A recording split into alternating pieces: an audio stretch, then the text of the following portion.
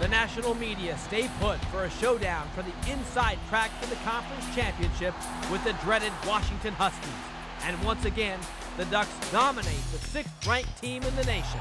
With Keith Jackson and an ABC audience on hand, the Ducks take the lead. Harrington throwing to the end zone. Touchdown, Justin Fields. After that, it's all Oregon. In front of yet another record-setting crowd, the Ducks offense wears down the overmatched Husky defense. 229 yards rushing on the day, including this 6-yard touchdown run by Allen Amundsen. This is Amundsen again, looking to go that left side. Good blocking to the corner, touchdown.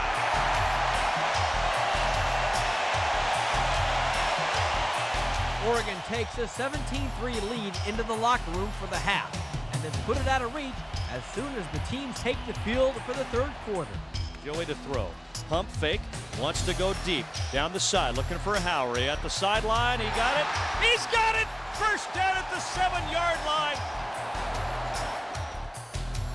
Here's Joey, and the keeper dives it in for the score. At that point, after 3 quarters, the Ducks have a commanding 23-3 lead, and the defense makes sure the Huskies don't come all the way back. Once again, stepping up to the challenge, senior Matt Smith ruining the Husky hopes.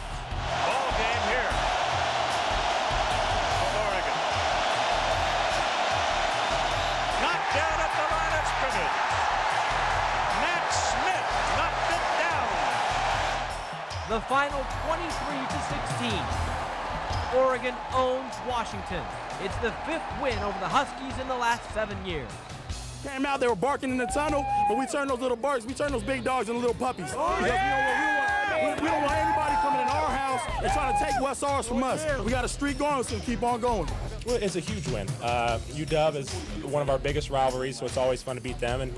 And these wins, they just keep, the farther in the season, they get more important each time and get us closer to where we want to be. So tremendous win, and gives us, now we got a week off to prepare and get to go after another huge game.